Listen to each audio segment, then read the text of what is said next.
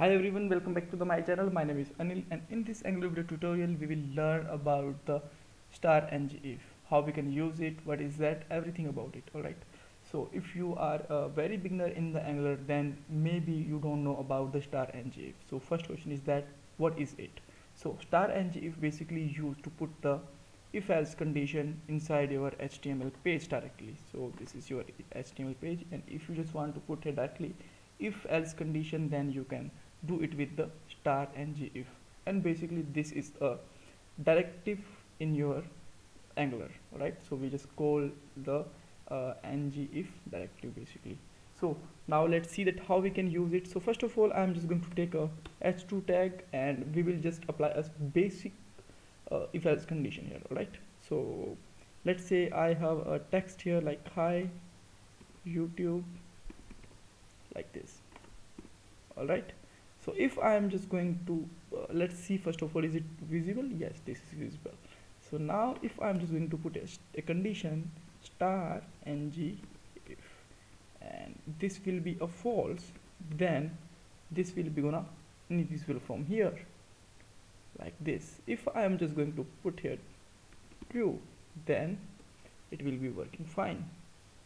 Alright, so I hope you understand that how it's actually working. So we can just use here star ngIf and we can just put here true and false value.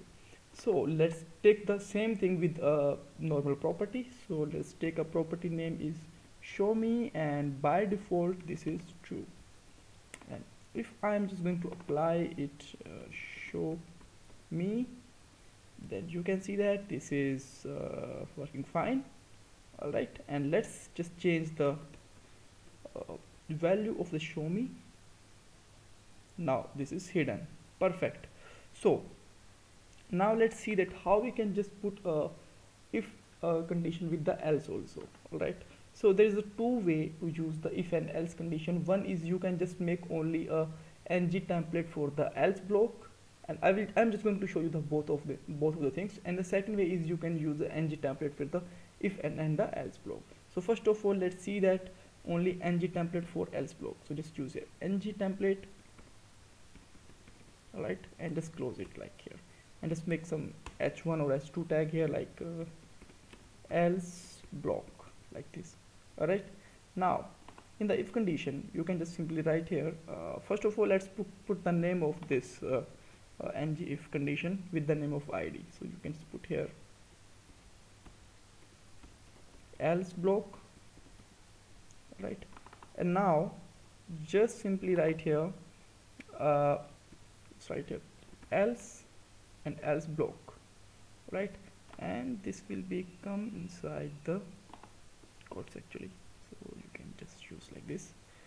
So if I'm just going to put here this value false here, then you can see that we are able to see the else block.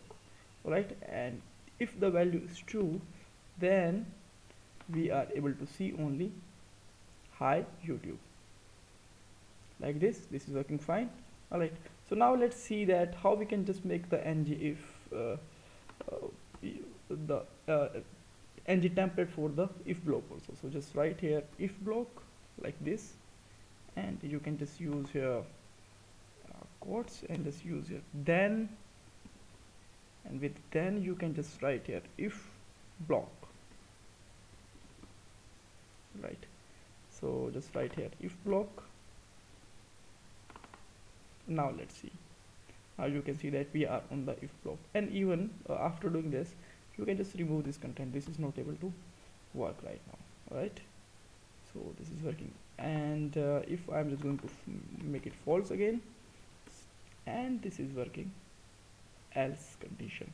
So now let's say if you just want to match a string value, then how you can match a string value also.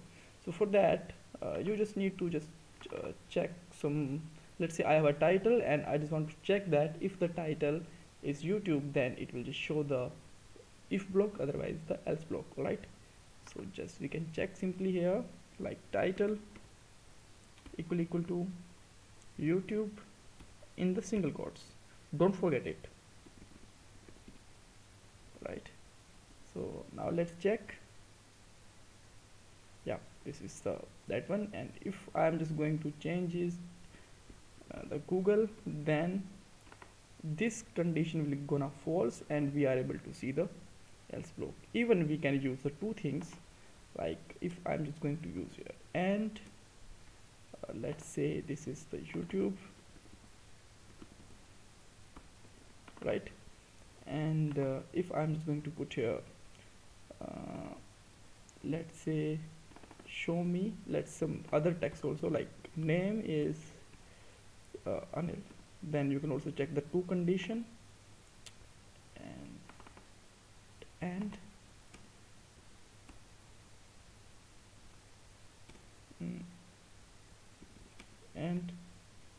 name is